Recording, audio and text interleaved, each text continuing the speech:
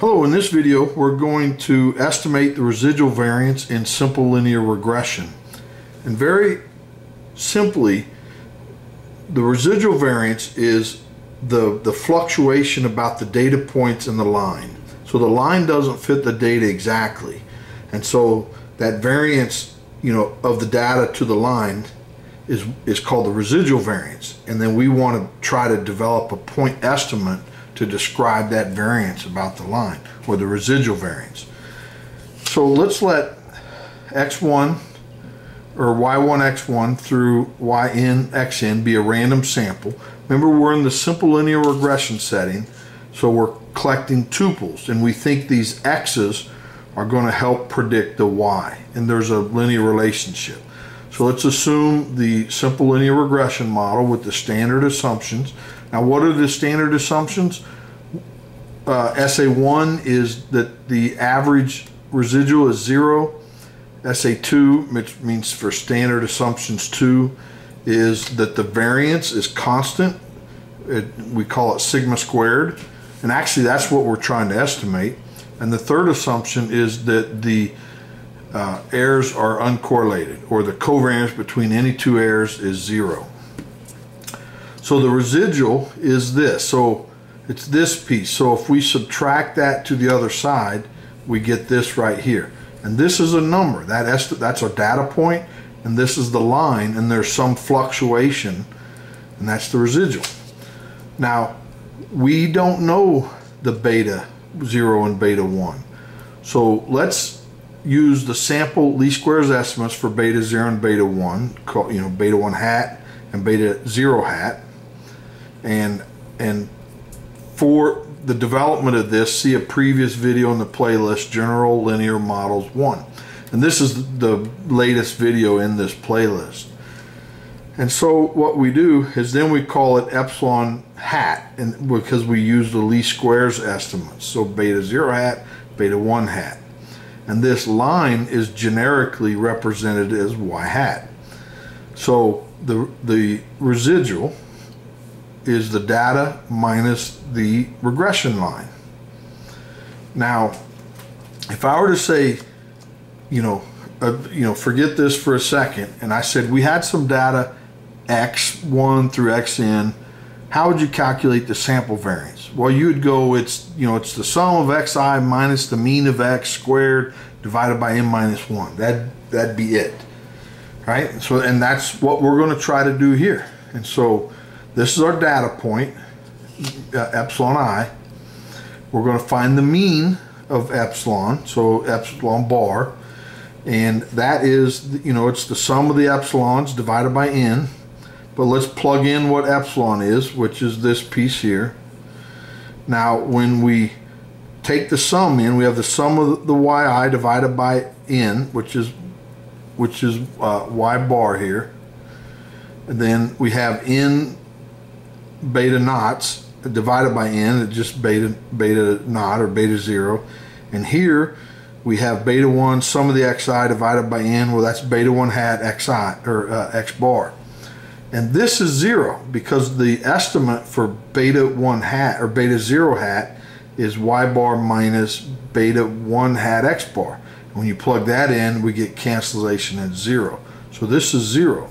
So now the estimate of the residual variance, we're going to estimate the residual variance with this, s squared. So it's xi minus the mean of or epsilon I minus the mean squared summed divided by n. Now don't get upset about that dividing by n just yet, okay? So here, well, the epsilon bar we said was 0, so let's put 0 there. And epsilon hat is yi minus yi hat, which is this. And so this is it. This is a point estimate for the residual variance. Now, and actually this is the general development for the sample variance too, but then we say, well, on average, this is a little bit overestimate. And so we find its expectation, and we figure out that if we divide it by n minus 1, then we develop what's called an unbiased estimate for our sample variance. And so maybe we can do the same thing here. So well, it ends up being the maximum likelihood estimate for the residual variance, so it's a legit estimate. But let's see if we can develop an unbiased estimate. Do we divide by n minus 1, n minus 2, n minus 3? I mean, what do we divide by? So let's find an unbiased estimator for sigma squared. And so this is the maximum likelihood estimate. So the answer is this. Now we're going to develop this in 3 or 4 stages.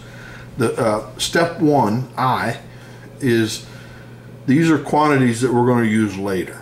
So the mean of yi is, we plug in our line plus error, and then we take the expectations in. This is the only random component. These are constants, so they come out. And the mean of epsilon is 0. That's standard assumption 1, so it's the line.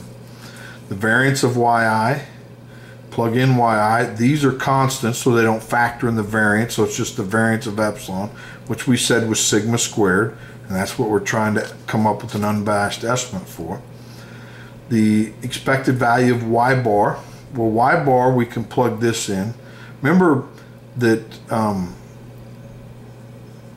so if we look at beta 0 hat, that's equal to y bar minus beta 1 hat x bar. So you can kind of back solve for y bar, and it's equal to this.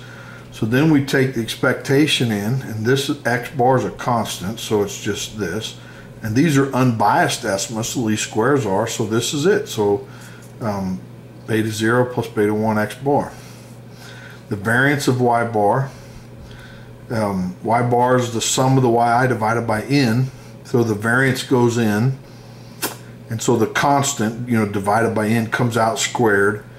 And now, since the yi are uncorrelated, the covariance is 0 between any two yi's. There's no covariance statement in this, just the sum of the variances. Well, this is sigma squared. So and then you sum from 1 to n a sigma squared, so there's n sigma squared, one of them cancels, we get this. Now the variance of beta 1 hat is sigma squared over sx. And I'm going to, the previous video here, we derived that. So now in the second section, we're going to simplify this or reduce it to something that's much easier to take the expectation of. And this quantity here, remember, that is, it's a data minus the line, sum squared, and then previously divided it by n as a point estimate. So let's simplify this a little bit. So y hat, we put it in, and then beta 0 hat is this. Then we group the y's and we group these ones with beta 1s, and then we factor out a beta 1. And remember, this is squared, so now let's square it. So it's this squared, this times that times that, so there's 2 of them, and then this squared comes down. Now we want to take this sum into all these, and so this one just becomes the sum of this. Now here, this quantity, we multiply it to the y, and then we multiply it to the y bar. So to the y first is this one. Notice the minus. And this one is the y bar. So the minus and minus becomes a plus, and we get this. And then this is, this is constant, so the sum goes into here. Now, this right here simplifies to this piece. So when you multiply that out, that's kind of a standard derivation, so I'll let you do that on your own. Here,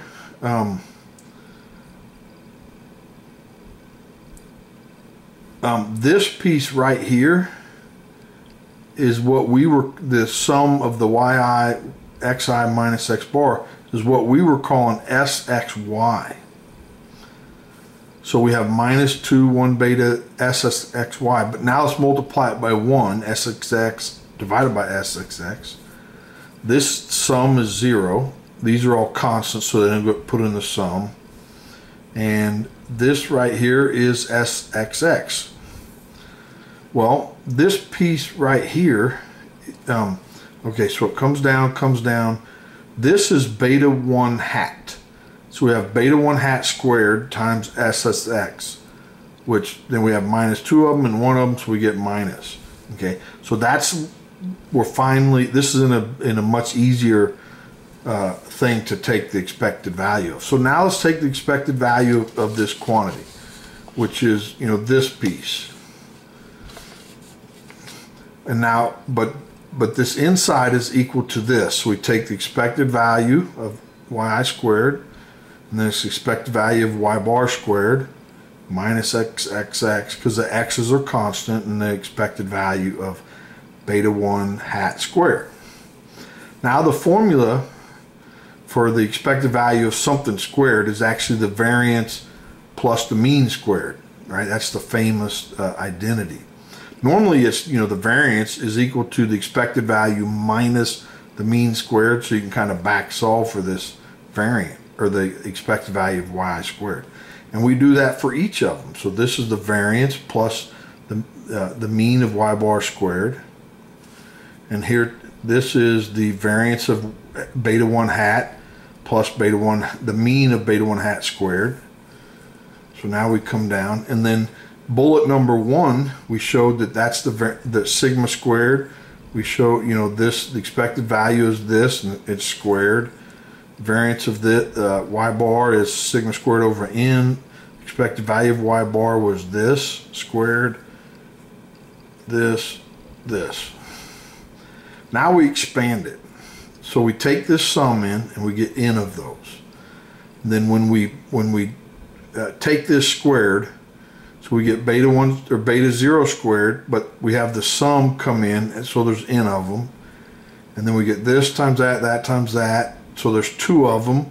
And then when we bring the sum in, it's the sum of the xi. But you can divide by n and multiply by n, and you get this. And then you get this squared, but then when you bring the sum in, it's the sum of the xi squared. So this one, we get sigma squared. This n, we get, you know, when we multiply this out, we get n beta 0 squared. You know, this times that times that, and the minus n comes in. Then we get beta 1 x bar squared, and the n comes in. Here we get canceled, minus sigma squared, and then this.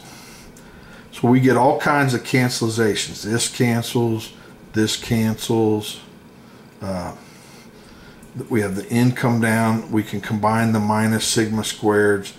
Here the beta 1 squareds, and here and here. Let's factor those out, and then we're left with xi squared.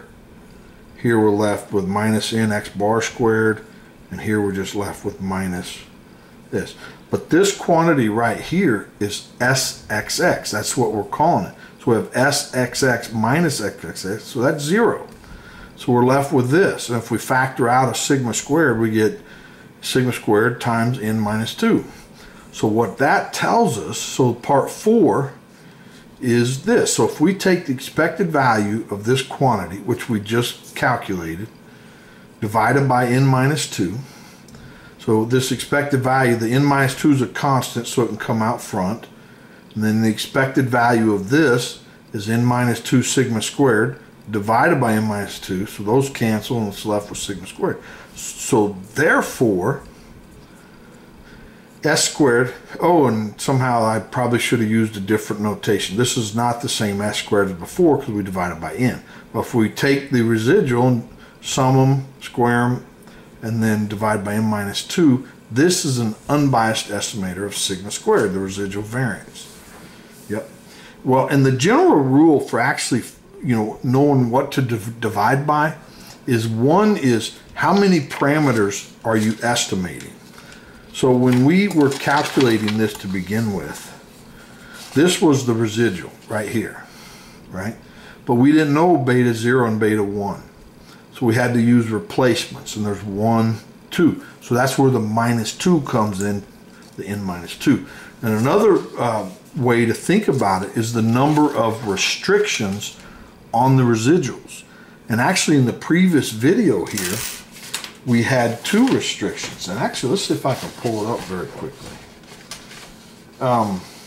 Yeah, so this was from the previous video. We showed this is 0 and this is 0. So these are restrictions. And remember, this is the residual, yi minus yi hat. And again, the previous video. And these were restricted to 0. So there's 1, 2 restrictions on the residuals. So that's where the -2 comes into play in our unbiased estimator. Well, anyway, that's all I have for today. Hopefully you enjoyed that. I sure did. In the next video, we're going to introduce what's called matrix notation for simple linear regression. So like the video and subscribe so you don't miss the next one. Thanks. Bye.